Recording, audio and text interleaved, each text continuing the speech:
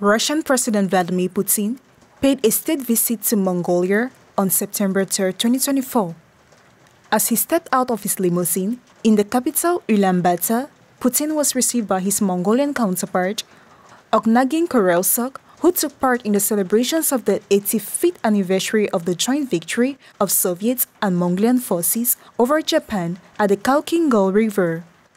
The leaders discussed prospects for further development of the Russian-Mongolian Comprehensive Strategic Partnership and exchanged views on current international and regional issues.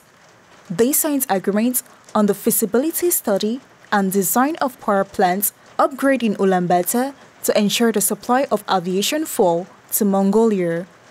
Another agreement covered an environment study of a river where Mongolia wants to build a hydroelectric plant that Russia says will pollute Lake Baikal on the Russian side. Putin also outlined plans to develop the railway system between the countries.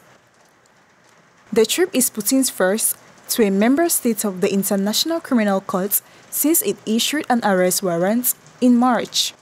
Ahead of his visit, Ukraine urged Mongolia to hand Putin over the court in The Hague, and the European Union expressed concern that Mongolia might not execute the arrest warrant.